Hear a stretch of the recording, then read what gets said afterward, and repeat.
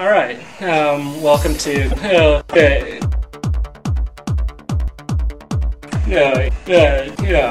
creates a particle cascade, some of which muons, and excited and Compton muon detection lab. Linear fit Compton quite simple. How muons are created and get to your detector is using the fancy equipment you see here. Data analysis. Data analysis. Records the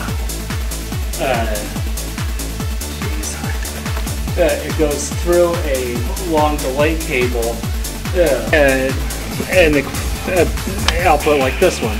Take the data from the MCA and come down, giving them a much higher lifetime, and therefore creates particle cascade, some of which by muons, excited and photons, muon detection, quite simple. This computer memory. Muon detection lab by hit a particle Compton in a day.